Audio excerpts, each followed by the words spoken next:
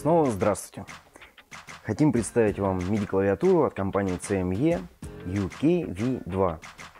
Вот такая вот маленькая, отлично выглядит. Что имеется в этой клавиатуре? Естественно, джойстик, то есть это pitch, модуляция, все объединено в один такой маленький удобный джойстик. Есть спады для забивки барабанов, различные регуляторы, которые можно назначить.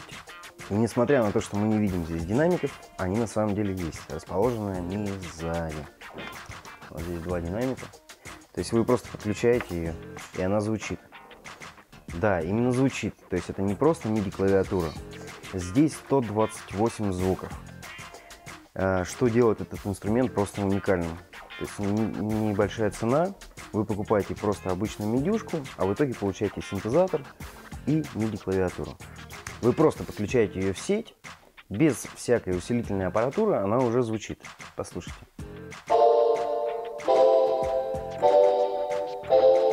Перейдем к прослушиванию этого инструмента. То есть я говорил про звуки, но здесь еще есть автоаккомпанемент. Послушайте, как он звучит.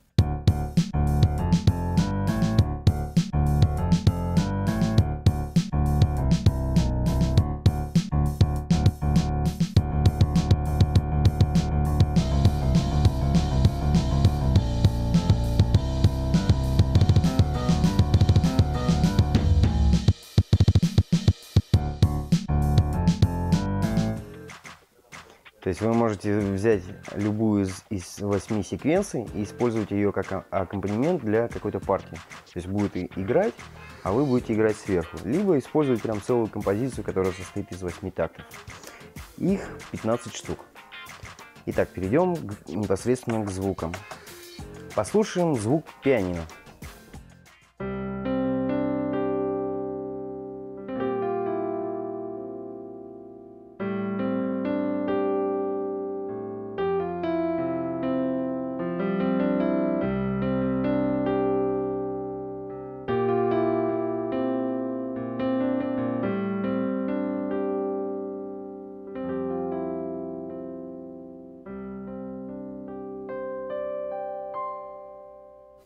Ну, где вы слышали, что так звучала MIDI клавиатура?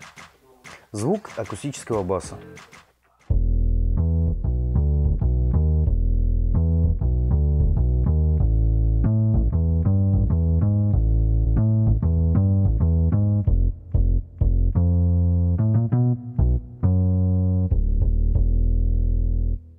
Скрипки.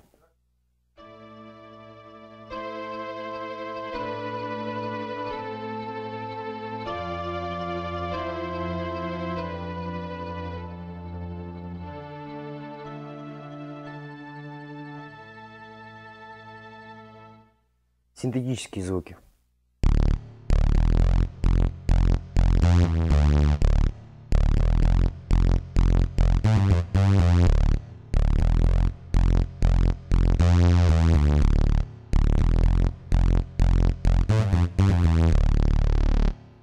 Пад.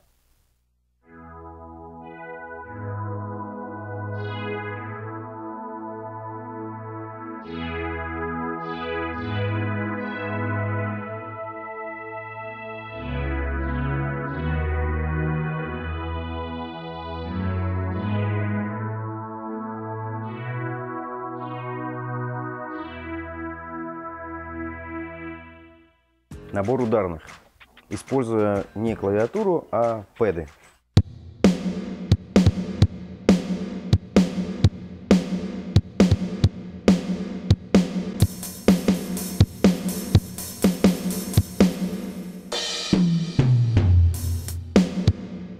Сейчас мы послушали звуки, которые здесь есть. Ну, естественно, их больше, чем мы вам показали. 128 звуков. Набор ударных, набор арпеджиаторов. Есть, то есть джойстик. Очень удобная клавиатура, но ее также не забывайте, можно использовать с VST-инструментами. Получается, это очень универсальный инструмент за очень маленькую цену. Кому она может пригодиться? Вы можете ее использовать дома, можете использовать на концертах. Если у вас нет возможности взять с собой ноутбук, вы просто ее подключаете в линейный выход и играете звуками, которые есть здесь.